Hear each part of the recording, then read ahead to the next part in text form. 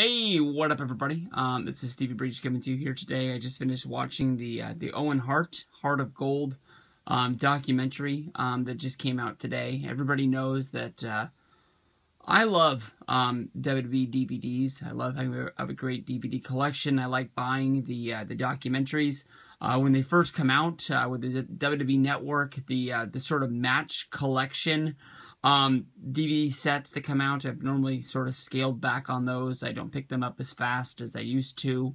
But if it's got a documentary on there, I look at it as it's a must-have, and I want to have it. I want to be one of the first to watch it. I want to get everybody's thoughts on it, but I honestly don't want to know your thoughts until I know what my thoughts are on it, if that makes any sense. The Owen Hart documentary was good. I think you can tell by me saying good that it wasn't great. It was, you know, it's sometimes you watch a WWE documentary and you're like top 10 guaranteed right there. I don't have a full list of them, but I put this in the top 10. This was great.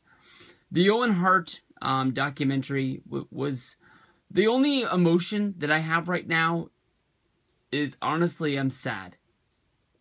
That's about the only way that I can put it. There were parts in there that was good. I can honestly say that I learned something. I learned a lot about Owen. I didn't know that when Owen Hart wrestled as the Blue Blazer that he actually quit the company and he went to go wrestle in Mexico and in Europe. And, you know, he toured around. He didn't just... I honestly thought he was a lifer in WWF. I thought, honestly, he just got to a point with the Blue Blazer where they sent him home. And then they brought him back as a part of the new foundation with Jim the Anvil Neidhart. And I thought they just picked up where they left off. I mean, I can remember them bringing in Owen and calling him Bret's brother. And, you know, him getting the tag team push that he got. But I didn't know that he wrestled out there, and I didn't know that he wrestled for WCW. Basically, Tyson Kidd talks about the fact that when he was growing up, Natalia had a tape of Owen wrestling in WCW, and it was like a hidden tape that, you know, you can tell that he's wrestling in WCW. It's probably the Saturday night, you know, World Class Championship Wrestling show, or not World Class, I apologize, but World Championship Wrestling, 605 Saturday night. Basically, it had that set, and you know, I didn't know about that, and you know, they talk about the fact, you know, Owen comes back. I honestly can tell you about the Blue Blazer.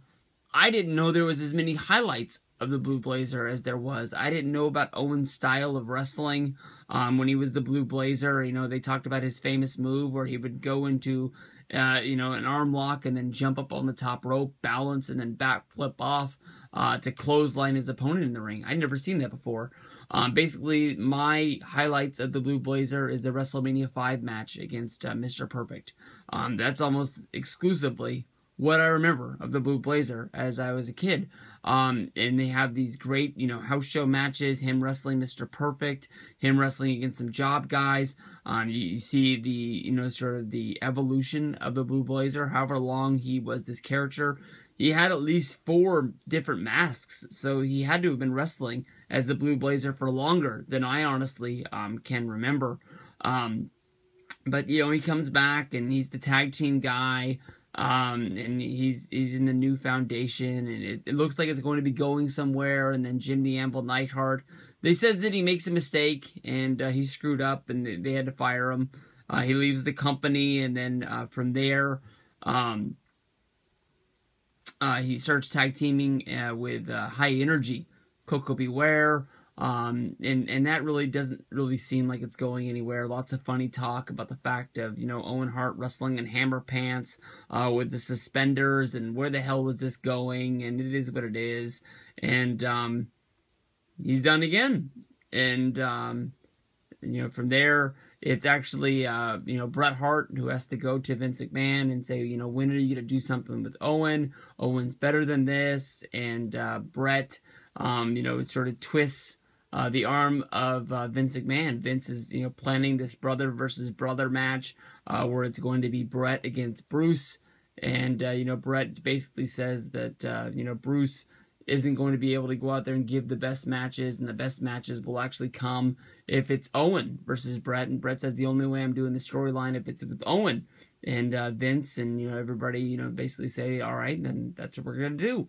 And they start to light the fire under Owen, and we see the match that you build up to it where they're teaming at the Royal. No, I apologize, I was gonna screw this up, but they're teaming at Survivor Series where it's the Hart family all together, and you see Owen go running into the ropes. He bumps Brett, and because Brett goes flying, everybody's paying attention to Brett on the outside. Owen gets rolled up, and Owen ends up being the only member of the foundation that gets pinned and eliminated. And he comes back, and he's mad at Brett. Brett was out of position. He shouldn't have been walking the ropes. He wasn't in the right spot. You can honestly side with Owen on this one a little bit.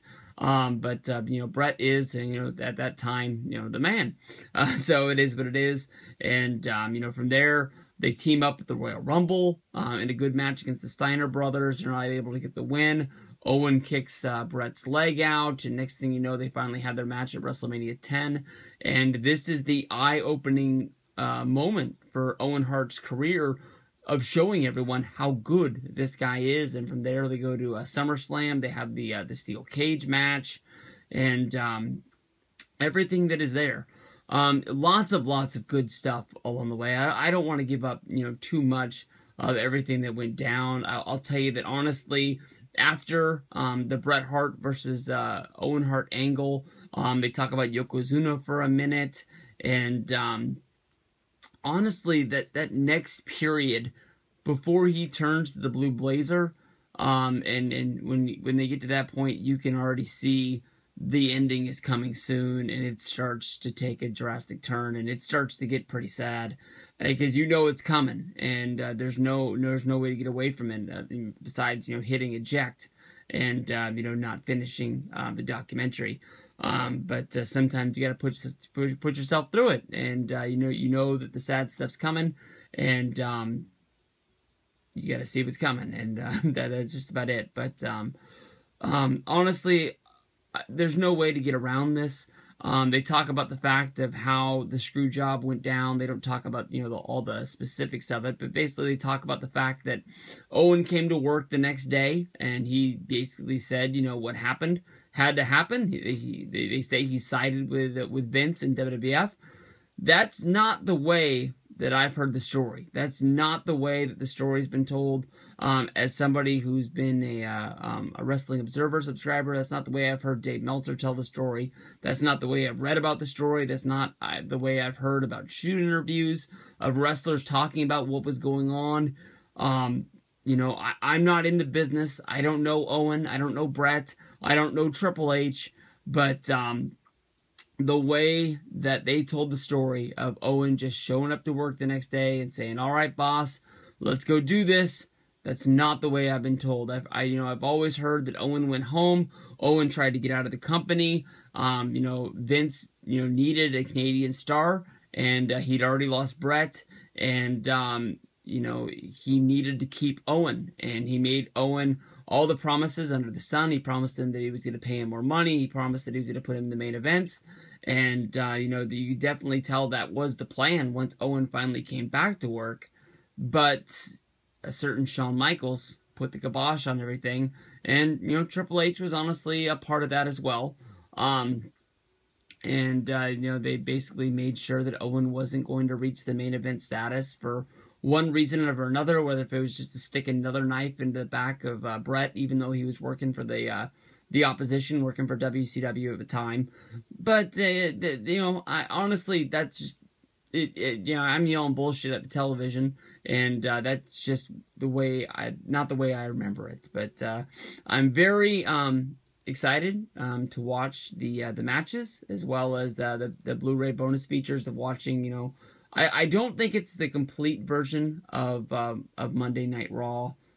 That might be on that Raw 20th anniversary set, the DVD that came out a little bit ago, but I'm not 100% sure. One way or another, I know I have it on DVD.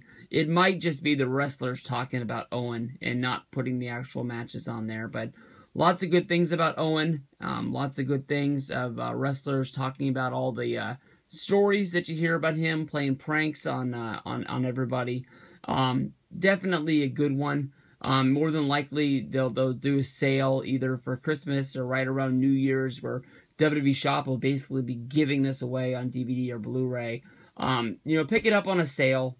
You don't need to pick this up right now. It's not one of the best DVDs they've ever made. It's a good one. It's sad. Sad. Might even be, I put it right there with the Ultimate Warrior and the Macho Man. We all know how this one was going to end. But, it's still sad the way they tell the story. So, we'll see what you guys think about it. Owen Hart, Heart of Gold. It's a part of the heart and soul, the Hart family right here. I put this together as a little shrine for him. You can see Brian Pillman. You can see Bret the Hitman Hart, the best there is, the best there was, the best there ever will be. And now here, as a part of the WWE DVD collection, Owen Hart, Heart of Gold, 2-disc Blu-ray set.